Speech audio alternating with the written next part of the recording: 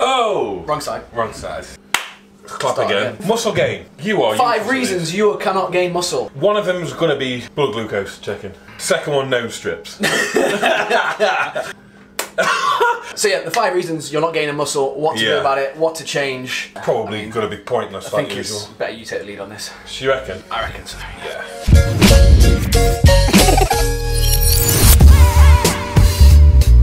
First reason that you find it hard to gain muscle is... You should really be training each body part more than once a week. If we're talking bro split, probably not as good. Just because Phil Heath does it, just because Kai Green does it, does not mean it's the best way for you. They are enhanced, they have everything else on point, they have lots of training experience. And also, do they do it? Well, do they? That's the thing. Because they say they when do the it. magazines print it, are they actually talking to Phil Heath or Kai Green? Or is it just an example of a plan that you could do? You don't need to do 50 sets on shoulders No. in a day. For your shoulders to grow, you can train them over the course of the week. You can split it up into 3 lots. Like, you'll hear people go, oh, that fucking session was brilliant, I couldn't walk for 2 days after. I couldn't walk for 2 days after? Pointless. Is that a good session? No. I don't know. That's absolutely Go and get fucking run over by a bus then. You're not going to walk for fucking 2 weeks then, will you? Yeah. Is that good? Is that good for muscle gain? Yeah, go for it, why not? Must work. It if doesn't make hurts. any sense, yeah. If it hurts, It hurts, it yeah. worked. Punch me in the fucking face, will you? Yeah, because that one about DOMs as well. Oh yeah, I didn't get DOMs, so it doesn't work. No, rubbish. Rubbish. Just because you didn't get DOMs does not mean you didn't grow any muscle that session. No. Ridiculous. So think about it like this. Like, let's say if you're going to do, say, 4 exercises per body part, or say 5, and we've got 3 sets each. So that's 15, right? Good maths. Good maths. Very sharp maths there, That's mate. why I changed it to 5. I know what 5 times tables.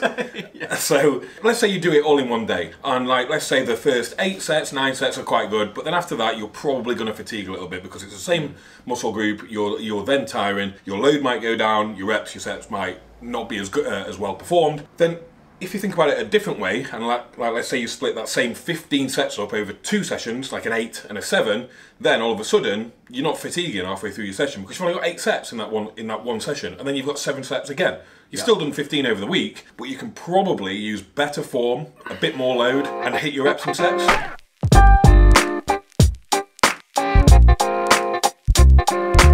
Careful. I can't move now. Number 2. You train in bad form. Pathetic form, actually, most people. How many people? Wow, that's a church bell game. That is the church bell. The bells. You love the bell. Good one. Well done. How many people do you see in the gym like half squatting or doing laterals with their trap, bicep curling, and it's pretty much a front raise? Or just wearing tights. That's bad form. That Just is different bad kind of form. That's the reason people don't grow, is they're not actually training the muscles, they're actually trying to train. So the amount of times you see a lateral raise that's actually just traps, or you see a bicep curl, it's actually just all shoulder. No wonder people find it difficult to grow muscle groups, because they don't actually train them. You think that just moving the weight from A to B is enough, but it's actually not. So like again, something like a dumbbell row that's supposed to be for your lat, you see people and they're just flexing the bicep pretty much to get the weight up. So what you should be doing is you should be working on perfect form, stretching and then squeezing the muscle throughout its whole range, and then that way you're going to get stronger through its whole range, and then you're going to develop the whole range. The whole range. The whole range. And then you're going to develop the muscle more optimally than obviously if you're just training in a partial range. I think a lot of the time people think about weight training, they're just always trying to load more weight on the bar, weight on the bar. And actually what you need to do, a lot of people need to do, is once they've hit a certain weight for a certain number of reps, increase the number of reps, slow the movement down, control, squeeze, and then you can go up with the weight. People focus far too much on progressive overload, and progressive overload, it has so many variables. You don't have to increase the weight every single time. No. And that's the biggest problem. People think that more weight on the bar equals more muscle, and that's just not the case. No. On to the next one. Oh. This table, we could have picked a better table. I know. I wonder who picked it.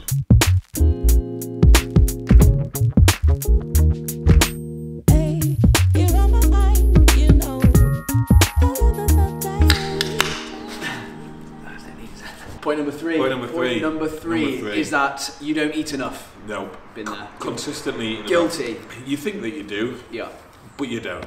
Some people do this, they have like one big day and they think, oh, I know I do eat a lot, I had a big day with all that food, and then they try and rein it in. Muscle gain doesn't really work like that. No. And then again also, a lot of people who are trying to gain muscle might approach their diet with a bit more of a bro approach. So you might be eating a lot of, decent single ingredient foods, but it might not be amounting to enough calories that you need to provide the surplus to grow. Because a lot of those bro foods as well, like you think about rice, you think about potato, again, just carbohydrates really, and again the meats they use, got a little bit of fat and a little bit of protein, but with the amount of fibre you're going to be eating from all the veg as well, you're not going to want to then eat loads of food. The hardest thing when you're trying to eat enough calories is actually getting enough micronutrients in, because you tend to shy away from vegetables and go towards high calorie things. So some really good tips for that is making sure that you add oils to some of your meals, or adding nut butters to meals is really, really simple way of getting some calories in.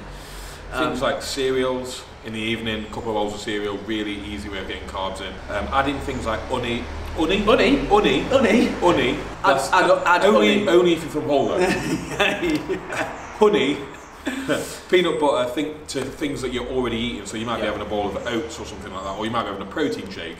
Like, add those in, blend it in, and then you're not really going to see that added volume. And you've got to do it consistently over time, because what happens is your body will start to upregulate certain things, like you'll upregulate your NEAT, you'll tend to feel a bit hotter, so that number will have to move as well. Don't just think, oh, my bulking macros are 3,000 and just stay there forever. Like, you might need to go above that. Your body will adapt to those calories a little bit, not fucking crazily, but it will a little bit, and then you have to go up again. Like, don't.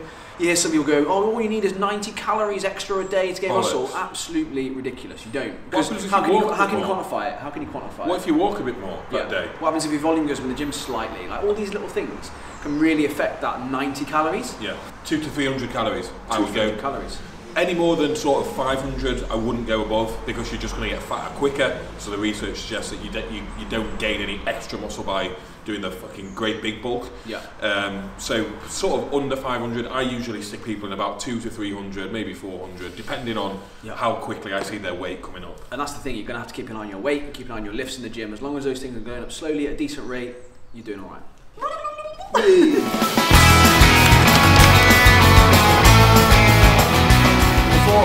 Is that you are not consistent enough with your training. Not consistent enough. Have one good session and then you think, oh, I'll sack it off to today, I'll do it tomorrow instead, it'll be alright. The goal of like a fat loss phase or a photo shoot or a diet for a holiday keeps you accountable all the way through that time, but when you go to muscle gain, it's like, well, I'm just gaining muscle, aren't I? For what? The results aren't like instantaneous, whereas in a fat loss phase you see yourself get leaner, and then you get external motivators as well, like going, oh, have you lost a bit of weight? Oh, you're looking better. Because you tend to look better when you're leaner. When you're going the other way and you look like a fucking bag of soup, nobody's giving you those compliments. When you're too fat that you can't see your eyes when you smile, nobody's giving you compliments. Like, at the minute, like, honestly, when I'm having photos taken, I'm like, oh my god, who is that looking back? Why aren't you shaving? Why aren't you shaving?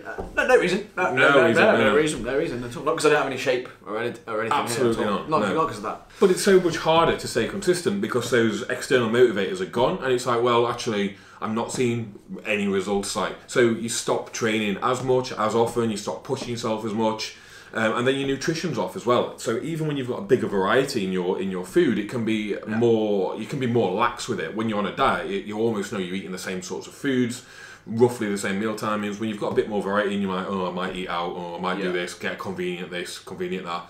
And then ultimately, you're not consistent over time. Muscle gain's hard at the best of fucking times. Yeah, it's harder than fat loss. Like, I find it really, really difficult because, again, it's when you're training during a muscle gain phase, it kind of takes a back seat. Whereas when you're fat loss, you're on it all the time. You're like, no, I've got to train. You like cancel things because you've got to train. But when it comes to muscle gain, you kind of go, nah, it's all right, I'll miss that. It's ridiculous, really. And but it should be the other way around, in theory. Really, it should Because when you're in a muscle gain phase, that's the time when you're going to build your physique. A lot of people go into a fat loss phase with fuck all muscle. And it's like, the reason why is because you never commit to any kind of real, muscle gain, because you're not consistent. For sure. And I think, comment below, which do you find harder, muscle gain or fat loss? Because I bet you most of the comments are going to say, or in my opinion, it would be muscle gain. A lot of my clients struggle with it the most. They struggle with the motivation, like I said, and what we're talking about right now, the consistency. So pop that comment below, let us know, and let's see what everyone finds most difficult, because if we can help in any way, we'll put out more videos around how to stay motivated or how to stay consistent, and more importantly, how to gauge your progress during that time, because that's something that's really tough. So that's another video we'll do if enough people want it. So make sure you let us know, and we'll do that. You're right lifting it? Yeah, just about. One hand. Who's your favourite? Daddy. Yes! Who's the biggest? Who's the biggest? Yeah! Right. The last point is you do not stick to your goal for long enough. A lot of people do this. They start their muscle gain, a couple of the abs go, all of a sudden they go, right, their head goes. Time to diet. Yeah, you're too worried about being too quote-unquote soft. But realistically, most people don't get too fat. It's just a bit of a warped view of yourself because you want to be leaner. You've got that image of how you wanna look, you know. But you're moving away from that, so you kind of panic and you go, oh, I need to diet, I need to diet, I need to diet. And everybody does it, I do it, you do it. Yeah. The thing is, I think one of the best things for that is having people around you who are pushing you to make sure that you don't just keep doing that, because there's a reason that you've never got to that point where you're happy with muscle gain before, and it's usually because you do the same thing every single time, and that is give up on muscle gain because you feel a little bit. They use the word fluffy, don't they? Yeah. Don't really Not like fluffy. That word. Not fluffy. Not fluffy. Fat. But yeah, that's one of the biggest things I think when it comes to doing this, is that it is doing it for an extended period of time. You hear a lot of people say, "Oh, you need to do it for 2 years." It's like that's quite a long time. But a lot of people don't even do it for longer than 3 months. When you see these 8-week bulk plans, 12-week bulk plans, What are you going to do? You're not going to build anything. You're not. No. And then you'll just start to back off. Yeah. Like, give yourself a good amount of time. Like, I'm talking a year. So when it comes to this, and obviously keeping on track over time, you want to track your lifts, you want to track your weight, and as long as those two things are generally going in the right direction, you're probably going to be gaining a decent amount of muscle tissue alongside it. The odd mini cut here and there, just to tidy things up, is going to be useful, but don't stay in those sorts of phases for too long. Don't just go into a cut. It's called a mini cut for a reason. So I hope you enjoyed this video. Don't forget to share this with your mates. We do like being shared around. Thanks. Bye.